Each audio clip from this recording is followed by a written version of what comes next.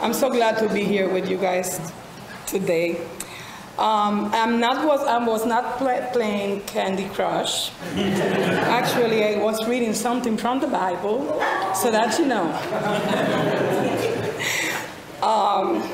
I can tell you that I thank God because everything comes through God and from God.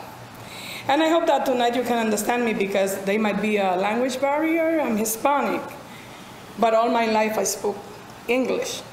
And I come from a country that they speak broken English. But I had a teacher that was from United States, and she always taught me. She was my favorite teacher. She would tell me, "Don't speak like that, Carmen. That's the wrong way of speaking. And you stop saying water. It's not water, it's water."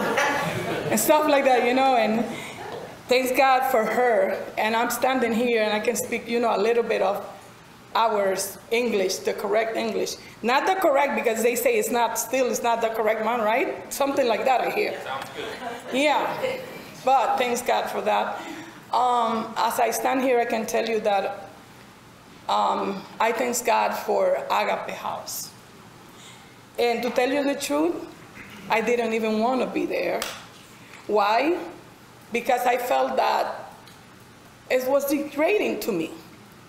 You see, to be in a shelter, you don't have to be a drug addict.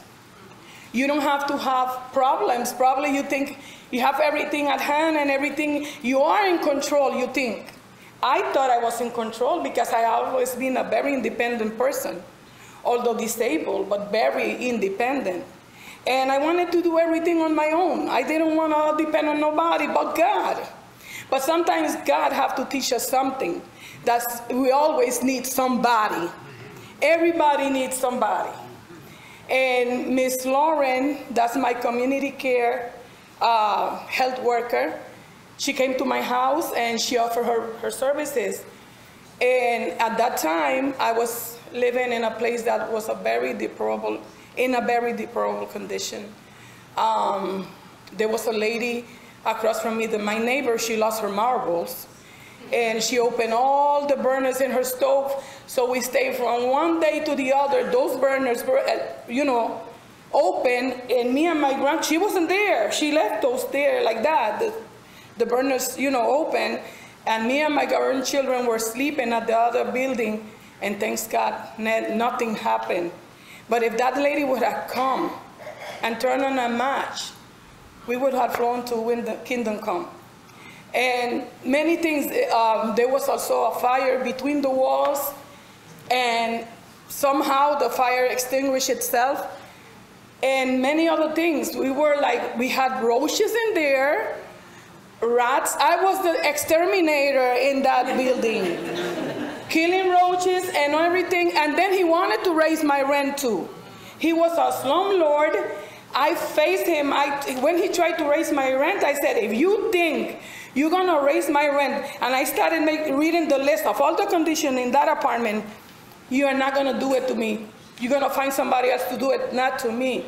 You know, and when Miss Lauren came and I thought she learned about our condition, my grandkids and I, to tell you the truth, we couldn't sleep at night. There were neighbors that were like so noisy, up to 5 in the morning when I needed to get up at 5:30 to get my grandkids ready to get to school because there's 3 of them. And everybody have to bathe and everybody have to dress proper to go to school. They were making noise. I would talk to the Lord. He didn't care. He said, they pay rent. I said, but I pay rent too. You know, and all these conditions. When Miss Lauren told me about, I was looking for a shelter because I was tired. But when Miss Lauren told me, you know, there's a better shelter than the one you're looking for, because this other shelter is called Bobby House, something like that. They would admit you in there, but they were not giving you anything freely. They were like, you come into our shelter, but you make an agreement with us, and you get a house, you buy a house. Your agreement is that you're going to buy a house. You know, something like that, some kind of program, which is not bad, but I wasn't looking into that at the moment, you know. And let me read you something that I was reading before A friend loves at all times. A friend loves at all times. And a brother is born for adversity. And that's Proverbs 17:17. Now there's another one that says, a man, and this is Proverbs 18:24, a man of many companions may come to ruin, but there's a friend who sticks closer than a brother. You see, sometimes friends can act towards you better than family. You know, and the Bible is always right. You know, and let me tell you something that the Bible says it is true. And I have seen it in Agape. Since I came to Agape, although as I said at the beginning, I was refusing, I was giving Miss Lawrence such. Miss Lawrence, the last time she called me, I told her about the fire in the walls, and with the wiring, the electrical wiring, and the rats and the, oh my goodness, Carmen, what are you waiting for? I told her I don't want to be in a shelter. I'm not in the street. I am not using drugs. I am not doing this. I am not. And she said, that's not the point. The point is you need a safe place to be with your grandkids. Finally, I said, she was almost in tears, and I said, I better do something. I decided to come to Agape. I saw, the first person I saw was Miss Jenny, and she told me everything. She explained everything to me. But I never thought that it would be this way. To me, it was like, this is too much. That's it. They provide you for, you know, everything, for your bed, your food, your everything, you know. But the most thing that I needed, that God knew that I needed in my life, was support. It was support, because you see, when you go through these things, you see your grandkids like suffering.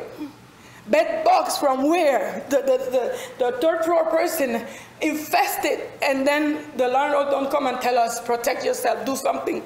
There's bed bugs in the building. See? And you know, this have changed my life to the point where now I look at people in a different way. You know, I'm less judgmental. Because sometimes you see, oh, well, if she's in the street, if she don't have a home, it's because she's on drugs, or she's doing this, or she's doing that. No, you don't have to be doing none of those things to find yourself suddenly, because today you are right up there, but tomorrow you might find yourself at the bottom. And you don't never know when that moment is going to come. I felt safe in me providing a roof over my head for me and my grandkids. I can show you right now all the receipt that I had. I never missed paying the rent to this guy, and yet he didn't care. You see, when I came to Agape House, I mean, my spirit were very low. And I was going through trials, because that doesn't mean that, because, you know, wherever you go, you will have trials in your life, one time or another. But I thank God for Miss Jenny, Miss Jen, like I call her Miss Jen. I thank God for Mama Jill, like I call her Mama Jill, you know. And I thank God for Agape House staff, that they give me so much support. They cry with me when I needed to cry. And they would always be understanding. They will always be there to bring me to the hospital if I needed to come.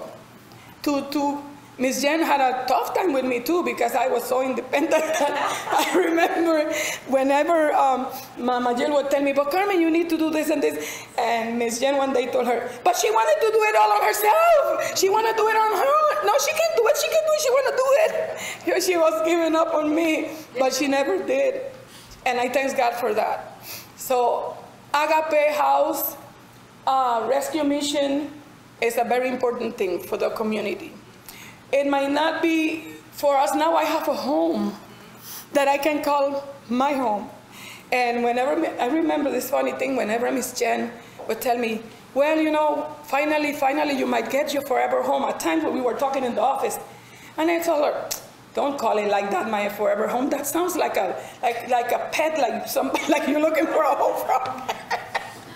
But now I understand. And let me tell you something. The experience that I lived there, I will never forget. I thank God that I found a friend, like the Bible said, that stuck with me through thick and thin, through good and bad, they stuck with me.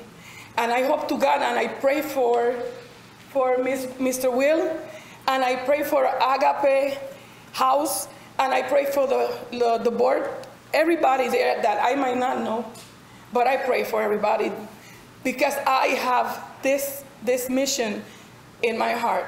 And I feel like God have a plan. He have a plan. You might not know what the plan is, but God knows. You see, God knows the plan. And I think that the way you guys are working is the way to work. That you will never turn nobody back. That I always used to tell the ladies in there, listen, it's not them only, it's you. You have to put of your part too. Because sometimes you want to change somebody, but somebody does not want to change. And that's a difficult problem right there. So I hope that whatever we can do for Agape House, Mr. Wills know that since I got out from Agape House, I mean, God has provided so much for me.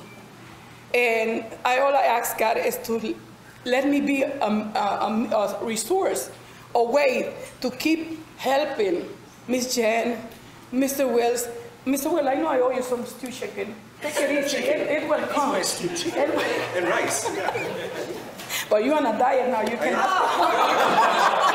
She just told No rice, no starches, nothing like that. And it's really so hard. But I want to, like I told Miss Jen, I told everybody, I'm going to live on my own, but I'm not living Agape. I will always text somebody. I will ask for favors still, because I don't want to live my family. I feel this is my family now, you see. And whatever I can do, the other day, some people from Beaver Spring, they sent a lot of stuff for the women's, and because when I moved, they started helping me.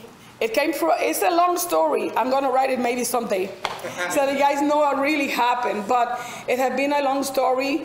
I had been involved with troopers. It's incredible the things God have been doing. When I moved, the guys from the mission were there moving me, but then there was a bunch of people, troopers, that came there, and their big boss was there, and oh my goodness, I was like, God, what is this? Why I don't deserve this much, you know? But let me tell you something. Gratitude will change all things.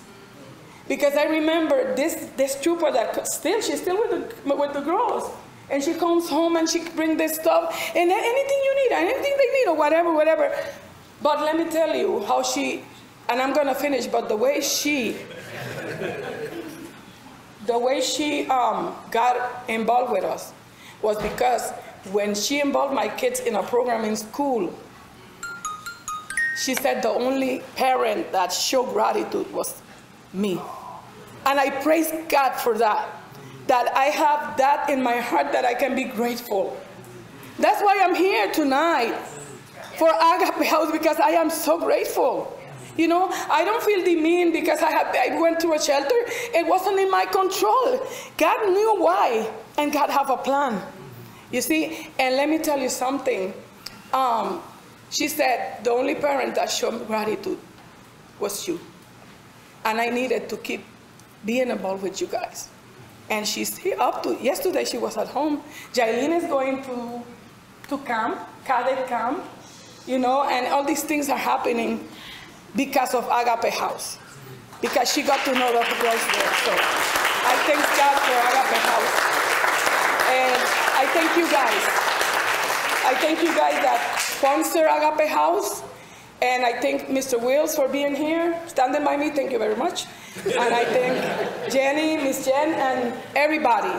Please, and sponsor Agape House and sponsor the program, you know.